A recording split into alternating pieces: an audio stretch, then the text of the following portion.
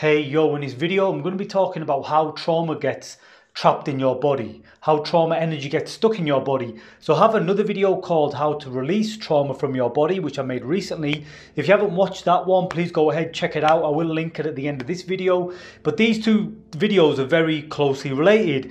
In this one more specifically, I want to talk about one of the mechanisms that trauma gets trapped in our bodies. And when you become aware of this mechanism, you can work with it more and help release it more. I will also share with you this very simple practice that you can begin to do right away to help you relieve some of this trapped trauma. Before I do get into the video, I would like to welcome you to subscribe if you haven't already. Share the content if you think it'll help someone out. This is such an important topic, it will change your life. And also, if you do enjoy the content, I really appreciate if you could like the video. Okay, so without further ado, let's get into this. How does trauma get trapped in your system or in your body? So the first thing you need to recognize is that when we are traumatized, we have a natural instinct to constrict or contract our bodies. That's the basic gist of one of the mechanisms behind trapped trauma. We constrict certain areas of our bodies, right? So I'm going to come back to this, but I wanted to give you that piece of information first. What I want to show you next is a different part of our bodies and the different human capacities we have in each of these areas. And then therefore you'll be able to see what happens when we constrict in these different areas. So there's 5 areas in total. I'm going to use Bob here, the model, to show you each of these 5 areas. The first one is sexuality, right? Let's put sexuality. In that pelvis region, you may have constrictions and blockages in this area. The next area is kind of your stomach region, which is associated to your power, aggression, getting stuff done, moving your life forward, that thing we obviously all want more of. The next state we have is the chest area, which is your capacity to love, right? Obviously, the more open you are in your chest area, the greater capacity to connect with others and to build positive and loving relationships. Just above love as well, we've got the throat area. I'm going to put throat. This is your ability to speak out, share your truth, not being afraid to say what you are thinking and feeling, standing up for yourself. If you've been traumatized, you might not really feel like you've got a voice, right? You might be afraid to speak up. And then the 5th and final area is our head, our brain, which is obviously our intelligence. So I shared these 5 human capacities with you because these really make up our human nature. They're like gifts. Without these gifts in full capacity, without the full effect of these gifts, we can't live a fulfilling life, right? So when we get traumatized, like I said, we tend to constrict certain areas of our bodies, right? And we do this unconsciously. As we constrict these areas of our body, depending on what happened to you, we close down one of these areas. Could be your head, your throat, your chest, your stomach, your sexuality, whatever, right? Because the trauma really is so overwhelming that it affects or hits us at a certain part of our physiology. Just to give you some examples on this, just some very broad general examples. Imagine if you were a very young child and you had a pet and you really loved the pet and the pet died, right? And it hurt so much. So you might have had a tendency to close your heart, right? Close this part. Because what you learned very early on was if I love, it hurts, right? So you constrict, you close your heart. Unconsciously, you don't know you're doing it because the experience of losing that pet was so overwhelming, right? That's just one example. A more extreme example could be maybe you wanted to love or connect with one of your parents and they didn't give you that back. So again, there's another way you might have closed. Just to give you some other examples on some of these, your sexuality. If you grew up somewhere where sexuality wasn't very much welcome or was a taboo, you might have unconsciously constricted in that area, right? And that can lead to all kinds of problems like addiction, sexual addiction and other issues. You've got this center, your power center. If you felt powerless in your life, maybe you were bullied growing up and you felt like you couldn't really do anything, you might have constricted this area, right? So you get the idea. We constrict when we experience something that's too overwhelming for us. And what happens in these constrictions is that we hold the trauma energy. So if you watch the other video, which I mentioned at the beginning, trauma energy we experience when we feel under some type of survival or some type of threat, right? We mobilize the fight or flight energies. And this is a very, very powerful energy. Now, if you don't complete the process, if you don't complete that bodily reaction, that energy gets stuck in your body and it gets bound up in these contractions, right? So just to go a little bit deeper on these contractions, there's also something else you need to understand.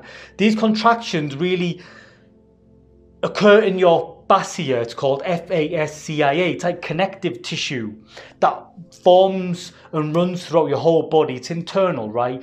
And we can unconsciously, without even knowing it, constrict or close the fascia of our bodies. And this will happen all over your torso, even in your head. So within the fascia that we've contracted, we've got the trauma energy, like I said, the unresolved survival response. The trauma energy gets stuck. We've got the emotion, probably some negative emotion that you experienced at the time of the trauma, and also probably the memory, right? This is why when you release trauma, you release energy, trauma energy, you release a negative emotion, and you probably might even experience the memory, or some old memory might return to you, and you might be thinking, why am I thinking this? This happens to me all the time. I'm always having old memories of stuff that I've completely forgotten about, and they just come out of nowhere. So that lets me know that I've processed something happened in the past that I'd completely forgotten about. But when the contraction is released from your body, all the energy that's associated with it from when it was first imprinted on you becomes available for your conscious mind to process, right? So this is what's going on. Now, what I want to show you next is how to work with these contractions.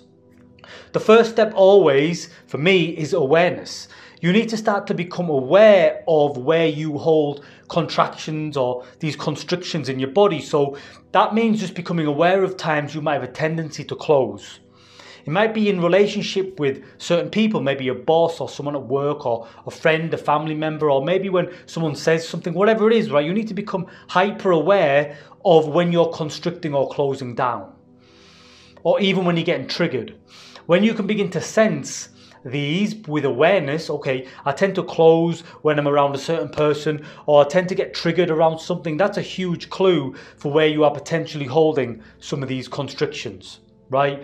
And then the second step, we simply want to bring our awareness down into our physiology, down into our bodies, where these constrictions are, right? We want to do this in meditation. If you can do it when you're just out and about doing your daily tasks, that's great also. But the more you can bring your awareness to these constrictions, and the next time someone who would have usually caused you to close down shows up, you will have enough awareness to kind of stay open, right? You will have embodied a part of yourself that you had kind of left, in a sense, right?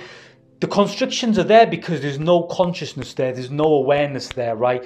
The awareness has left. You've unconsciously closed the place down. Where that consciousness would have been in that area of your body is now just some old trauma energy, some negative emotions, and maybe a memory, right? So when you open it up, consciousness now moves into these tight areas of your body. And literally, we've got to work with our whole bodies in this way.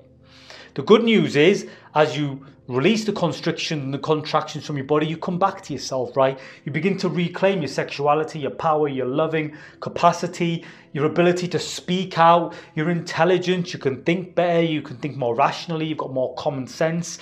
So all of these basic human capacities that so many of us don't have full access to return when we work with the constrictions within the body, right? And it's so simple to work with them. We just sit, feel the constrictions, feel into them with consciousness, and then make the conscious choice not to close anymore, right? And as we don't close anymore, we drop deeper into our bodies and we fall back into ourselves, right? So this is a practice that is not a quick fix, I'm not going to lie. If you've had constrictions in certain areas of your body because of some deep trauma that happened to you when you were very young and you've had this for decades, I'm sorry to say it's probably not going to release immediately. You might have a positive shift quite quickly, yeah, and you might feel good immediately, but it's probably a long-term thing. You may have to do it for months, potentially years, depending on how constricted and tight your body is. But the good news is, as I always say with this type of work, it's always progress, yeah? It might only be slight progress, but life just tends to get better and better and better, right? And you reclaim these capacities.